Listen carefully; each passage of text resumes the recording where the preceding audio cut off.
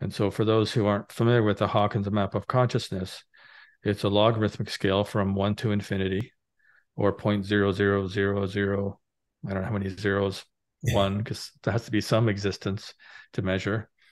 And it goes all the way to infinity, which is divinity is infinity, is our little memory trick. In the human realm, it goes from 1 to 1,000. 200 is integrity, 500 is love, 600 is the beginning of enlightenment. The mid 550s are unconditional love, which is the that's the level that, from through our research, that's the optimal place to start for most people.